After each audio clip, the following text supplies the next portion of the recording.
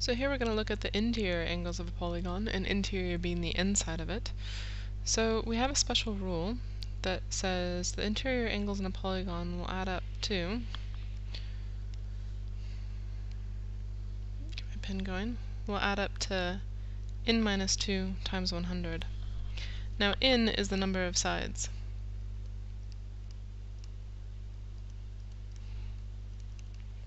So for instance, in a triangle, n is equal to 3 because there's 1, 2, 3 sides all the way around. For this shape, we would have 1, 2, 3, 4, 5, 6, 7, so you'd say n is equal to 7. And to calculate how many degrees are inside of it, for the triangle you would go 3 minus 2 times 180, which is just 180.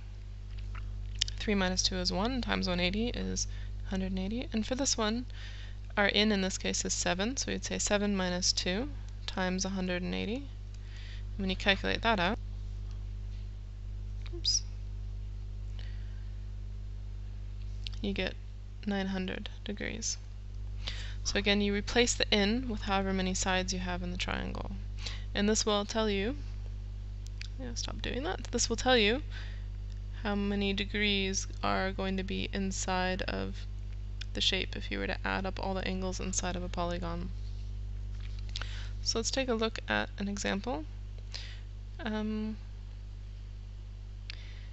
Maybe we will do an interesting one. We'll do E here as an example.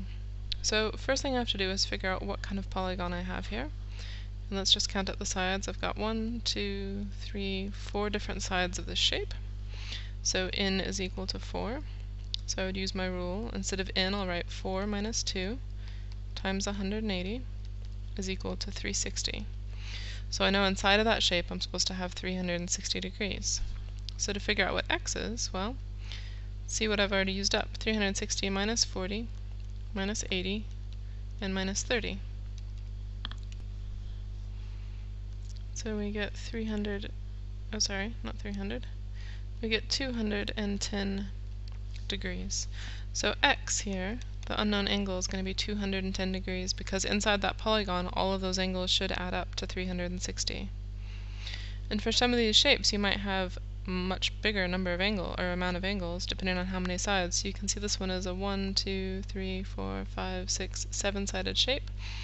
So again on that one we would have n is equal to 7, and then using your rule which says n minus 2 times 180, we would say 7 minus 2 times 180 to figure out how many are going to be in there total, and then you can subtract out from there.